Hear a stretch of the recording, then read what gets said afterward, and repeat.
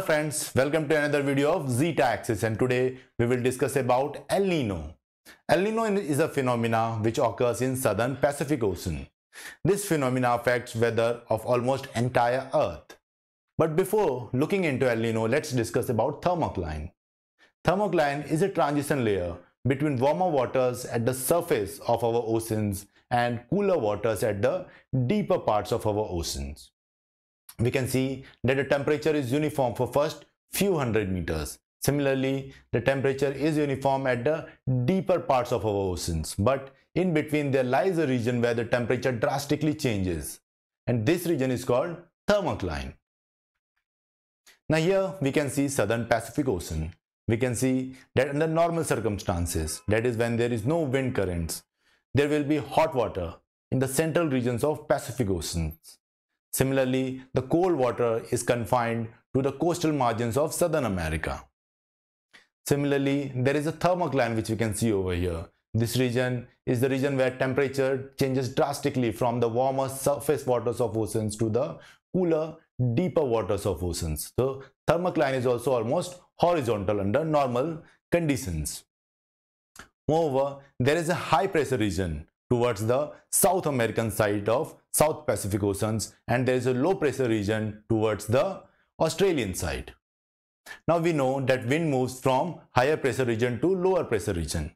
So we can see a wind current moving from higher pressure to low pressure regions. This wind current, along with it, drags the warmer water towards the Australian side. And similarly, it also drags the colder water from the South American coasts. We can see here that this warmer water is moving towards Australian side, and as it moves towards here, we can see that the warmer water amount is increasing and we see the thermocline moving downwards. Similarly, on this side, we can see that the thermocline has moved upwards. The cooler water has come to the surface and we can see the process of upwelling over here. Now we know that upwelling is good for fishing. Therefore, there is a bountiful of fishing over here on these coastal margins under normal circumstances. Moreover, this wind which reaches the low pressure region, it rises up. And because it is moving over the oceans, it carries a lot of moisture. So when it rises up over here, it brings a lot of rain in this region. This rising air then again moves back and it completes the circulation by descending at the higher pressure region. Now this whole circulation of wind, that is from higher pressure region to lower pressure region and again going up and descending back to the higher pressure region, is called Walker circulations. This is a normal circulations which we can see in normal years. During these years, we will see that the thermocline is more inclined on the Australian side. Here, because there is a lot of warm water over here, the amount of warm water accumulation is more, and therefore this thermocline moves downwards. While on this side, there is a lot of water which is coming up. So we see that the cooler waters from the depth of ocean reaches the surface, and we see a thermocline which reaches almost to the surface in the South American side of Pacific Ocean. Moreover, under normal conditions, there is a cold ocean current over here which is called Humboldt current. And on the Australian side, we see a warm ocean current. But this movement of air is interrupted due to some regions which is still unknown. And we will see that this normal circulation of air, which is called Walker circulation, weakens over time. And because of the weakening of these winds, the warm water which were taken to the Australian side now start moving towards the center of the Pacific Ocean. Similarly, the cooler waters which are over here, they will also start moving towards the South American side. With the weakening of Walker circulations, we also see that the pressure profile also changes. Earlier, here there was higher pressure region, but after weakening of Walker circulation, we see that there exists a lower pressure region here. Similarly, earlier there was low pressure region over here, but with the weakening of Walker circulation, we see a higher pressure region over here. Now this change in pressure gradient is called southern oscillations, and therefore El Nino is sometimes also called as southern oscillations, because the lower pressure region changes to higher pressure region and the higher pressure region changes to lower pressure regions during El Nino. Now with the reversal of pressure gradient, we can see that the warm waters which were confined towards the Australian region, they will start moving towards the central part of our South Pacific Ocean. Similarly, the cooler waters will also move back towards the Southern American coastline because the dragging force of the Walker cell ended here. We also know that a wind moves from high pressure region to low pressure region. Therefore, a wind current starts from the higher pressure region of Australia towards the lower pressure region of Southern America. This wind current will drag the warmer waters towards the South American continent. You can see here the warmer waters moving towards the South American continent, and because of which there is accumulation of water over here.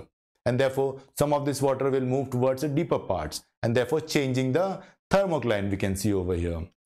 Similarly, the water which is moved away from the coastal margins of Australia, it causes depletion of water over here. Therefore, water rises from the deeper parts of our oceans to fill this depletion of water over here. And we can see the thermocline almost reaches the surface of ocean over here. Now, earlier we had seen that because there was upwelling of water in this region, there was plenty fishing activity going on. But because now there is warmer water over here, the fishing activity which occurred over here is disrupted. Similarly, earlier there was a lot of rainfall over here because the wind currents were rising over here. But due to El-Nino, we see that the wind rises over here, bringing a lot of rainfall in this region and causing drought in this region. Now this El-Nino wind current also weakens over time. It lasts for around 12 to 16 months.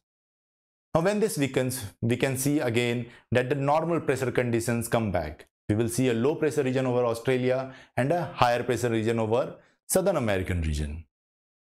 Now with the reversal of pressure gradient, we will see that the wind current also changes its direction. Now the wind current will move from South American region towards the Australian region, but it moves with a very high velocity. This is higher than its normal velocity. And because of its higher velocity, it is able to drag a lot of water from South American side towards the Australian side, concentrating the water more towards the Australia and carrying a lot of cold water from the deeper parts of oceans towards the central part of our Pacific Ocean. So you can see that now the warmer waters are confined more towards Australia compared to the normal positions, and the cooler waters are also spread a lot more compared to its normal conditions. Similarly, this thermocline is also more tilted towards the Australian region. It is at greater depths compared to its normal positions. So we can see that when the wind directions return to their normal directions in La Nina, they return with a very high velocity, causing an extreme concentration of warmer waters and the thermocline going in deeper parts of our oceans. Now in this diagram, you can see that under normal conditions, the warm waters are confined towards the western direction of Pacific Ocean. The red color indicates warm waters. Similarly, on the coastlines of Australia, we see warm waters. And on the coastlines of South America, we see cold water. This is Humboldt current going on over here. But with the onset of El-Nino, we will see that the warm water which was over here has moved towards the eastern side of Pacific Ocean. We can see that this whole region is now having warm waters. Even the coastline of Southern America is now having warm waters. The Humboldt current, which was cold water current, is now been replaced. And over here, there was warm current earlier. Now, during El-Nino, we see cold water current over here. Now, with the onset of La Nina, we can see that the colder waters are now again stretched as far as towards the Australia, and we can see that the warm waters are now confined more towards Australia. It is confined more in the western direction of Pacific Ocean. So you can see that this whole region is now having warm waters, and we will see that the warm water conditions have returned over here. So this is a comparison of warm waters in all three conditions. At the top, we have normal conditions. We can see that the warm water is relatively spread in this area. The major concentration of warm water lies over here in the western Pacific Oceans. With the onset of El-Nino, we see that this warm waters are now dragged towards the eastern side of Pacific Ocean, and we can see a more concentrated warm water in the eastern side. With the onset of La Nina, we can see that the warm waters are confined more towards Australia. You can see that earlier this was the spread of warmer water in normal condition, but during La Nina we see that the spread of warmer water is more confined towards the western direction of Pacific Ocean. And this is an animation from Dutton Institute, and we can see that in this there is a cross section of our ocean, and we see that the warm waters are in the western side of Pacific Ocean. We see that there is a thermocline which is more inclined towards the Australian side or western side of Pacific Ocean. With the onset of El Nino, we will see that this warm waters, even in the deeper parts of ocean, will start to move towards the eastern side of Pacific Oceans. You can see the warm water approaching the eastern side of Pacific Oceans, and we can see that at the surface there is a concentration of warm waters now. Now at the peak of El Nino, we will see that this profile has completely changed, and there is a lot of warm water which was earlier over here has now moved over here. Even at the surface we have a full concentration of warm water. Now during the process of La Nina, we will see again the concentration of warmer waters will move back towards the western Pacific. We can see now that the warmer waters are confined more towards the western directions. Earlier in the normal condition they were spread till here, but now they are even confined more in the western directions. So here we can see a quick comparison of all three states. On the normal state, the warmer water were over here. This was the thermocline. In the El Nino phase, we see that the warmer waters have such kind of profile in the cross section of our oceans, and the thermocline is more inclined to in the South American continent side. And during the La Nina condition, again the water has moved more towards the western Pacific directions. This was the normal positions, but this is during La Nina. I hope you like this video, and if you like this video, then do not forget to subscribe our channel and share it with our friends. Do follow us on our Twitter and Instagram accounts. The links are given over here. Thank you.